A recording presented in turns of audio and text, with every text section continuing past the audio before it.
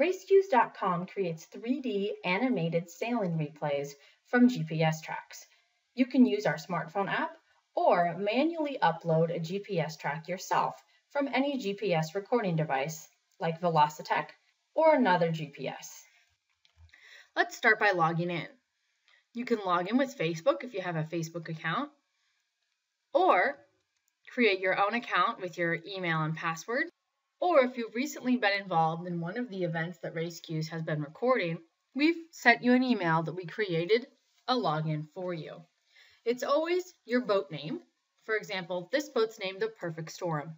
We simply put their boat name all in lowercase at raceQs.com and then use the password welcome, also lowercase. Check your email for instructions. Once we're logged in as the Perfect Storm, it takes us to the journal page. We just upload the GPS track. Here it is, a GPX file. When your track opens, you can put in some information about it. Give it a name to distinguish it from your other tracks and say something about it. Here you can see your GPS track overlaid on a Google map below. You can make a comment on it.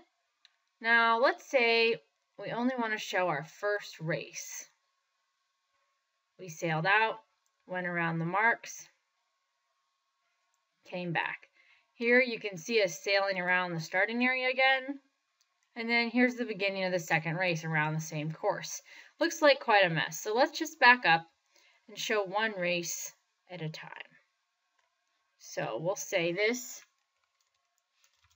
is race 1, and we hit new segment, and it will automatically pick up from where we left off. So now we can just go backwards here, and that would be race 2. If we hit new segment again, we can see, well, that's just us sailing back to the dock. We're not really interested in that, so let's delete that one. And then we can just hit save.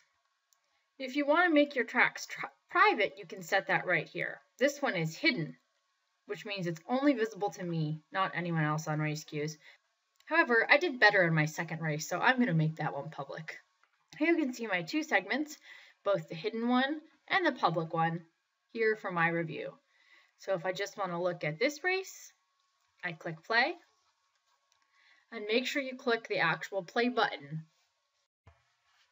Here's our 3D animated sailboat avatar loading as we get ready to take a look at our race replay of the entire fleet sailing along, listed there on the right-hand side. If you want to try this out, upload your track to raceQs.com and start evaluating your performance against the rest of your fleet.